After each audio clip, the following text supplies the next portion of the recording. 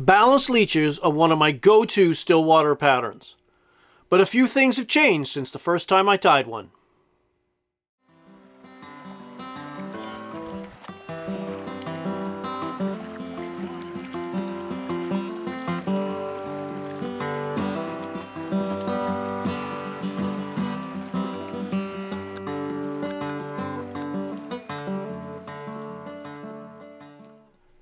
You know, balanced leeches are one of my favorite Stillwater flies, whether I suspend them under an indicator or use cast and retrieve techniques to get that jigging action of the fly working to my advantage.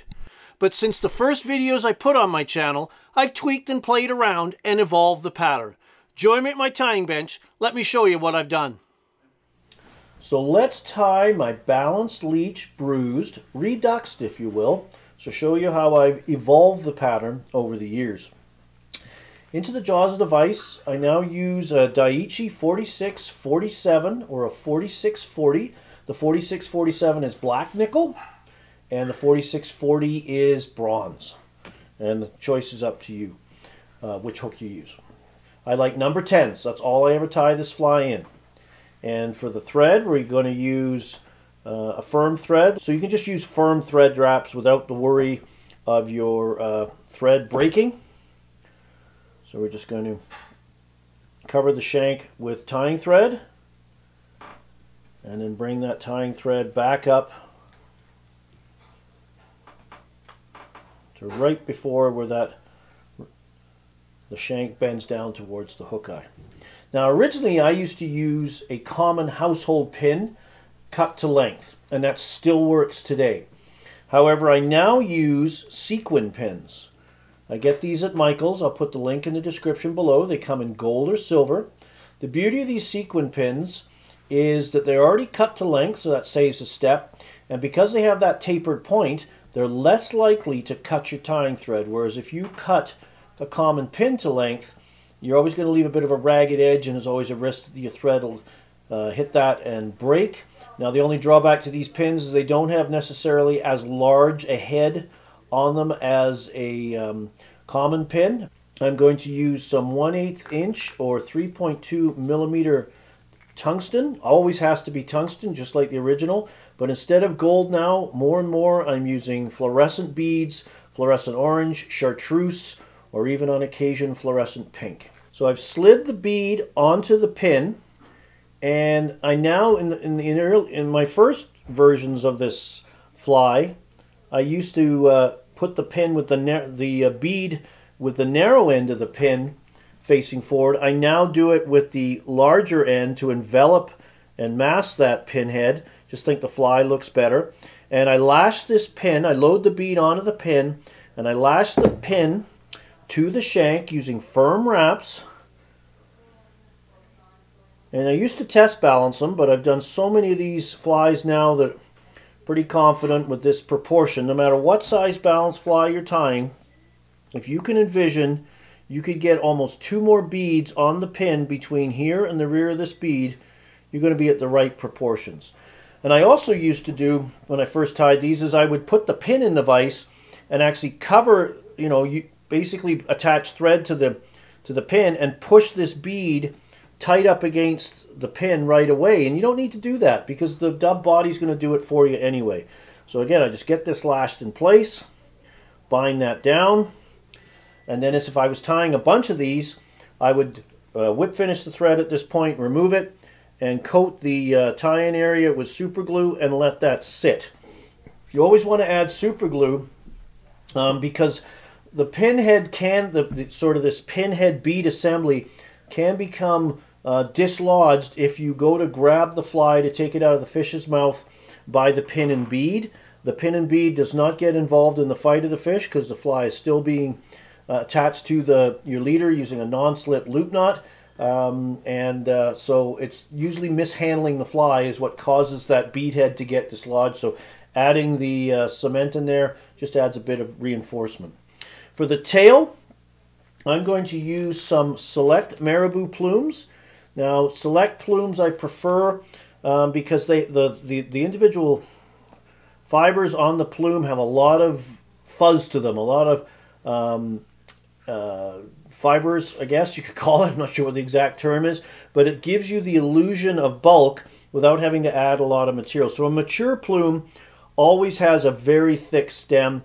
It tends to have these nice bushy fibers to it. So if you look at this feather, it's kind of narrow here, and then this portion of the tips is even, and then it tapers up to the tip. So what I'm going to do to prepare this is sort of strip away any of these fibers that are not even. So I'm just going to strip those out of the way. And sort of this middle third of the feather is where you're going to find those nice similar length plumes. And what I do is I just stand them on edge by pulling them perpendicular to the stem. And then I'm going to come into roughly this middle third and strip it out. So maybe an inch, inch and a half worth of plumes, or fibers rather. So I'm just going to strip.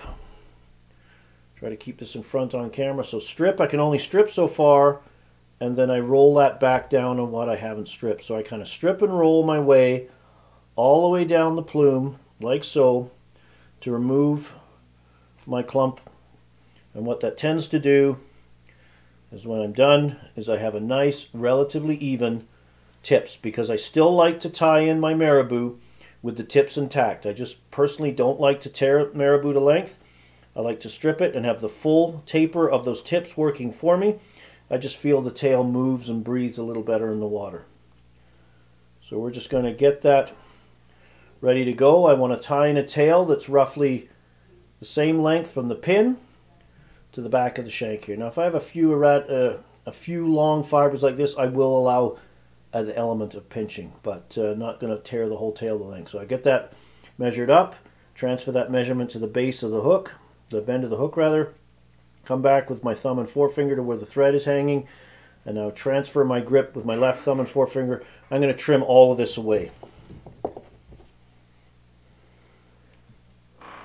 And then I come in, I lay this on top, and then I just put a couple of soft loops around those trimmed butts, then add additional thread wraps, and then slide my fingers, thumb and forefinger back of my left hand, right down to the bend of the hook to secure that tail in. And I tie that tail in directly behind that pin head just to provide a nice smooth base for my body. So it's nice and smooth.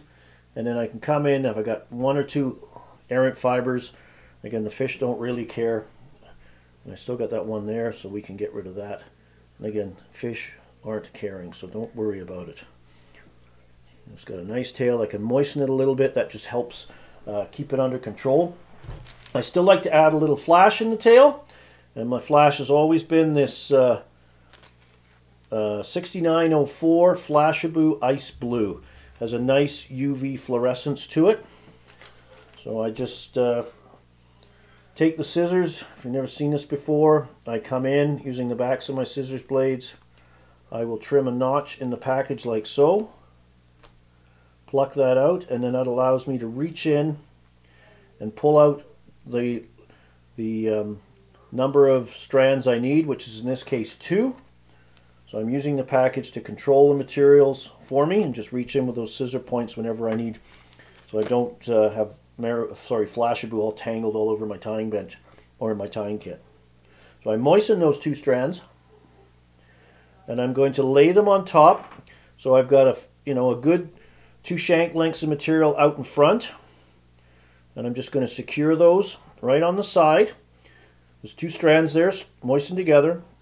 I'm going to hold the 2 strands, walk the thread down the side of the shank, this near side of the shank rather, to the bend, and get those 2 strands in. Then I'm going to come up quickly, back up to the original tying point, grab those 2 strands that are forward of the tying point, fold them over the back side, and secure them along the near side. I like to, if I can, to sandwich the tail with Flashabou and then trim it just slightly longer than the tips of the marabou tail.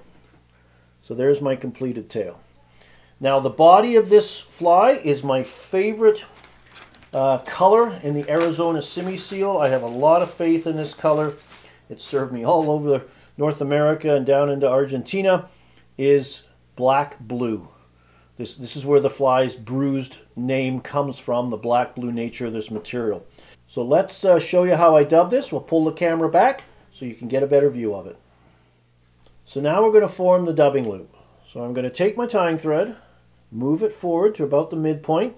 So now we're going to pull down on the thread to expose about 4 inches of thread, put my forefinger at that point and fold the thread up around my forefinger to form a loop, bringing that back up to the hook shank, and I start winding back. And at this point, I'm now going to rotate the loop to the top of the shank and then continue winding back, open turns, but you can see, hopefully, that right at the base of the tail, that dubbing loop is pinched tight. Those two fibers are sandwiched tight together, and that's going to help hold my dubbing in place. And then I'm just going to advance the tying thread forward, up past the eye, and right up to the rear of the bead, and just push that bead right up there, like so. Then I'm going to take my dubbing tool, and this is there's lots of different ones out there. This one's made by Dr. Slick. It's got a weighted end on it, crochet style. I just placed that in the loop, and we're just going to let that hang, making sure our bobbin and our dubbing loop don't tangle up. And then I'm going to take my Bruised Arizona Semi-Seal, my black blue, and then I'm just going to pull on this dubbing mix, pull it apart and put it back together again, just to free up some of the fibers because it's been sort of squashed in there when it was packaged and stuffed in there. And then pull these apart, and then I'm going to take a little pinch of this dubbing. You don't want to use a lot. You should be able to almost read through it. You can see right through, easily see that orange bead. I'm going to open the loop at the bottom, insert that little pinch, kind of spread it and massage it out, and then slide it up the loop, leaving about 1/8 of an inch or so of thread exposed. And just keep doing this, pinching off equal clumps of equal volume and pushing them into position. You're trying to make a dubbing, load the loop up here with equal amounts of material so it's the same consistency all the way along. So you can spread it out a little bit and keep filling the loop. Again, I open it just wide enough at the bottom to push it into place, and I've got a little bit of down pressure on the tool. In addition to the weight, I'm just pulling on it ever so slightly, and that puts that loop under tension. So as soon as anything gets in there, it's going to be pinched and held. There's no need for dubbing wax. I don't like to use the dubbing wax because I worry that it might mat some of the fibers down and kill the translucency, the translucent effect this dubbing loop is intended to create. So I'm just going to start spinning slowly. And again, moisten the tail if you want so it doesn't get accidentally twisted in there. And once it starts to spin up like a drill bit, you can keep spinning like that, or you can come in with your forefinger and give this a hard spin like so. When I remove my forefinger, that twist is going to carry right up the loop. So we just spin, keep spinning, and when that loop, when the fibers radiate out about 90 degrees, or that loop, see how it has spring to it, a little elasticity? That means you've got the right amount of twist to it. And now we're almost ready to wind this forward. So what we're going to do now is take our dubbing brush and just start, not too aggressively, but gently, because we don't want to break the loop or pull the vise all over the table. But I'm just going to pick at any areas where the dubbing is clumped up. Arizona Semi-Seal is a mixture of nylon, mohair, and the Angelina fibers provide the highlights. And we're just going to pull and pluck that out, basically almost turning this into like a little dubbed hackle. Now we're ready to wind forward. So when I'm ready to wind forward, I just start. So I've got that bare spot of thread, so now I can wind that right at the base of the tail. A couple of wraps that allows me to walk my dubbing right into the correct position. I'm not stuck in a situation where my first wrap has to be my best wrap. And I'm just going to come up and using my left thumb and forefinger, like I'm sweeping hackle fibers back, I'm just going to sweep this dubbing back all the way. Now the dubbing loop provides a very durable body to this fly. It tends not to want to slide back when fish start really chewing on this fly and catching lots of fish. It holds its position. It allows you to create scruffy looking flies that breathe and move so well. So we're just going to keep winding this forward. When I get to that hook eye, I go right on by it and right up and pack this right in. I think I got just enough to make this. Right, so I keep coming up, keep winding up, keep winding. I just made it. Just made it. So we'll tie that off. 2 over the top, 2 in front, and then we trim away the excess dubbing loop here. So now the fly's basically tied. All we've got to do is whip finish it and then style it. So the first thing we're going to do is take some brushable super glue and we're going to coat the tying thread just below where the dubbing strands are, and we're going to wind this thread, coated thread, right behind the bead. That gets the head cement where it needs to be in that tie-off area, and you also don't run the risk of accidentally matting down any of the fibers. Now we're going to bring up our whip finisher and just 3 to 5 turn whip finish right behind the bead. Trim away the excess. And now we start the first part of the styling process. So that is to aggressively brush out this fly again to free up any fibers you might have accidentally trapped down. And I brush it against the grain, if you will. I pull those fibers forwards and then I brush them back. And be aggressive. And again, the beauty of that dubbing loop that we've used allows you to do that.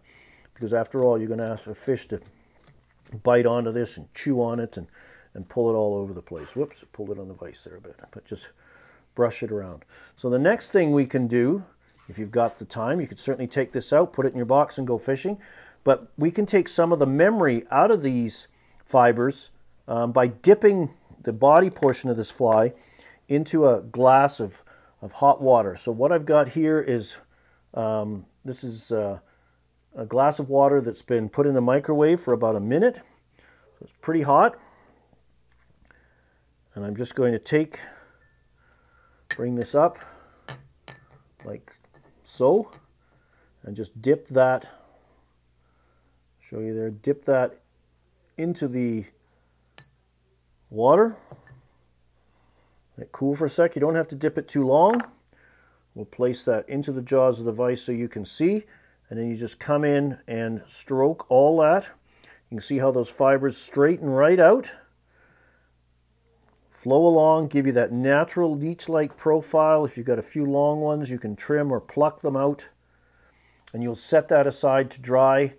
So this is your Balanced Leech Bruised version 2.0, or Redux if you want, showing you how I use the different jig hooks now, the sequin pins, how I reposition the bead, the stronger thread, and then just, again, reviewing how I form that dubbing loop and style that dubbing. So a killer pattern, a must-have to me in any Stillwater fly box. I never leave home without a good selection of balanced leeches in this bruised coloration.